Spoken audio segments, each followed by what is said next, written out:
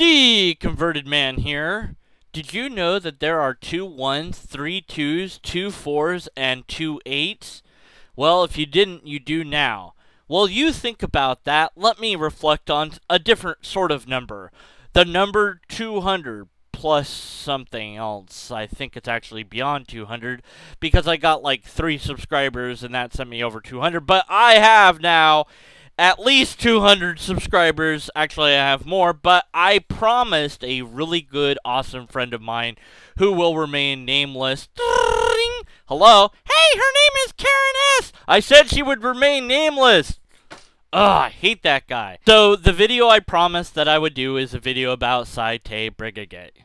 So, if anyone wants to complain, it's totally Karen's fault. I'm such a good friend. At any rate, here's the video. D converted man here. Sye Ten Bruggencate, however you say his name. Everyone has said something about him. Okay, not everyone, but a lot of people. A lot of people have said stuff about him. Whether it's attacking his website, his character, his arguments, quote-unquote arguments. Man, his arguments are so bad that they, like, implode upon themselves as they get pulled into a black hole that's being shopped into a Blend-O-Matic blender thingy, and then that's thrown into a Will It Blend blender, and then that's imploding as it explodes into a pile of steaming poop somehow. That's how bad his arguments are. I'm not sure that that whole analogy made sense, but my goal in this video is to make the most amount of logical fallacies that beats all the other videos that have ever been.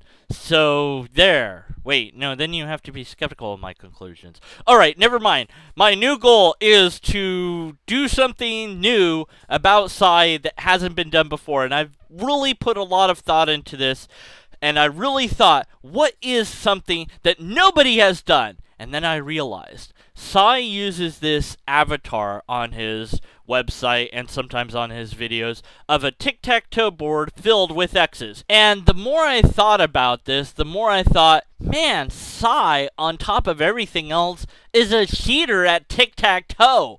Tic-tac-toe! And I thought, I need to logically analyze this. I need to figure out what's going on. I need to explain tic-tac-toe in case nobody understands tic-tac-toe. So here it is, my logical analysis of Sye Ten Bruggencate's avatar thingy that cheats at tic-tac-toe. Okay, so this is the normal tic-tac-toe board that you start with, and there's 9 different positions to take, and players take turns as X or as O. Now, after the first few games of tic-tac-toe, people usually realize that the best position to take is the center position. Whether you're playing X or O is irrelevant. This is the best spot to take. For this example, I'm going to be using X going first. So after X takes the center square, O has to take a turn. And it doesn't matter where O goes, whether it's here in the corner or in the center area. It's still the same. The pattern repeats if you rotate the board. So these are really the only 2 spots that O can take. So let's just say that O took the center area and X responds by taking this corner. The only move that O can make to stop X from winning is to take this corner. After that move, there's 4 positions that X should take. X should not take the blank position here because it doesn't yield even a potential win. So no matter what one of these places X takes, O can always counter it and will always counter it, and the game will always result in a tie. Also known as a cat's game. You draw a letter C on the entire board and then it's considered a tie, and that's it. So the result of playing tic-tac-toe a few times for the novice player that's never before played tic-tac-toe is to eventually learn this concept of where and how to block the opponent from winning, as well as that there really isn't a way to win this game. The best that anyone can do in this game is to tie the game. The only way that somebody can win is if the other player did not know the strategy of the game. So if they didn't take the center square, their first move, which is the strategy of the game to do, then the other player has a chance to win by taking a corner and then one of the other two corners, and then they set up a position where no matter where O goes, they still have a chance to win. That's it. The only way to win is when your opponent is inexperienced at this game. And the whole purpose of tic-tac-toe, from a gamer's perspective, which I am a gamer, is to introduce somebody to the basic mechanics of thinking ahead, planning ahead, learning to block, and learning different patterns to look for. And once you've learned how to tie the game, you don't need to play tic-tac-toe unless it's to teach somebody new. Sye Ten Bruggencate cheats at tic-tac-toe. He continually takes X all the time. It's like his turn. It's never his opponent's turn. So his opponent never gets even a chance at winning. What's worse is that Sye is cheating on top of cheating, because once you get 3 X's or O's in a row, whether it be horizontally, vertically, or diagonally, you've won. But Sye continues playing even after he's won. So if you're not going to allow your opponent to take a turn, then this pattern or something similar to it is the best that you can do. 6 amount of X's or O's on the board is the highest amount that you can have before taking another spot on the board would create a win for yourself, thus ending the game. You cannot have 7, 8, or 9 X's on the board without having already won. Once you win, there's no point in continuing to play, even if you're just cheating. So Sye Ten Bruggencate's a cheater on top of a cheater.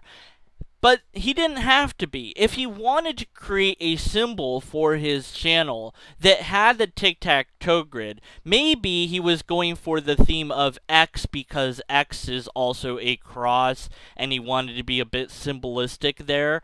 Okay, but you can make a plus out of the X's and that would look like a cross, and in fact you can do so as you allow your opponent to take moves. These are moves that nobody would really take in reality, but at least you're not cheating. But I guess having something like this that took a little bit of thought on my part would just be too hard. It's so much easier to cheat and then cheat some more and pretend like you won, when in fact you haven't won. You haven't even actually played the game. My conclusion is that Sye Ten Bruggencate cheats at tic-tac-toe. And then, even after he has cheated, he cheats some more. He can only win by cheating. So, now that this video is done, I wanted to thank my subscribers for being subscribers.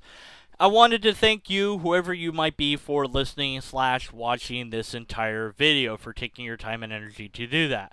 I want to give an extra thank you if you take additional time and energy to type out and post a comment on this video. I appreciate that, even if I disagree with the comment. I wanted to thank you all for adding to my existence by your existence, by our interaction with each other. That's something that I am grateful for, and that I want to use words to convey my gratitude back to you. If my humble words mean something to you emotionally, I hope that they do uplift you in this way. I try to be as logical as I can be. I try to remove emotion from the arguments. But at the end of the day, we are all feeling creatures. We are, at the end of the day, emotional creatures. We make mistakes. We aren't always logical. We get upset at ourselves, at others, and we really get upset when we can't control things. There's so much in life that we have no control over, and we like to think that we have control, and trying to control other people is just as going to drive you nuts. It's one thing to recognize intellectually that I cannot change anyone except for myself, and even that's somewhat limited. But it's another thing to accept it emotionally, that that is reality. Through the years that I have gone through in my life, both as a believer and now as a skeptic, I have had good times and I have had bad times. Right now in my life, I seem to feel like I'm having more bad than good, and it is what it is. Life can be hard. Life can be difficult. But life is worthwhile because it is a journey and it is an experience. And it is something worth treasuring. And when we communicate to each other, whether it be in person or through the internet, we're adding to each other's lives in some way. And I think that that means something. I think that's important. Especially when we're learning something new from each other. That is something that I think is the best thing that we can do. Emotionally speaking, I think that love is a great thing to have. Love for yourself and love for your fellow human beings. There are people who are just jerks and scum, and you can't love them and you shouldn't love them. You should avoid them and get away from them and try to, get others to agree with that this is not something that we want to be like. But I think that the ideal to love everyone is something worthwhile to shoot for, even if we'll never reach it. As an ideal to strive for, it works. In reality, it doesn't play out that way. We know that realistically you can't and shouldn't love every single person. But idealistically, if we all were this way, that would be great. And yes, that comes a little bit from the Christian religion, but it comes from other religions as well, and human secularism as well. So it's an idea that we humans have generated, and it's an idea worthwhile. What I would say, if I may borrow from the Bernard Russell interview, when he had two things that he wanted to say. One was intellectual, one was emotional. I want to switch that. I want to start with the emotional, and then I'll go with the intellectual. He had a moral thing to say. I would say love as many as you can, as much as you can, as often as you can, for as long as you can. That would be the emotional thing that I would want to impart to you. The intellectual thing that I would want to say is that if you don't have empirical evidence and you don't have any way to test it, then all you have is argumentation.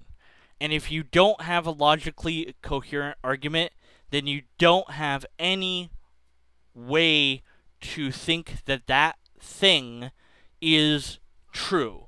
Your best bet is to be skeptical about it, whatever it might be. Even if it's something that in reality is real, it's safer to be skeptical than it is to just believe. You might be wrong, you might be right, there's no way to determine it without further investigation. So, unless and until you do that investigation, you should remain skeptical. And that's what I would want to say for the intellectual. Thank you again for listening, watching, and here's to 200 more subscribers. Woohoo! And eventually I'll get 500 likes on my video. And when I get 500 likes, I'll totally call into the atheist experience. And I'll be like, here's my argument that... Oh wait, that was somebody else. Never mind.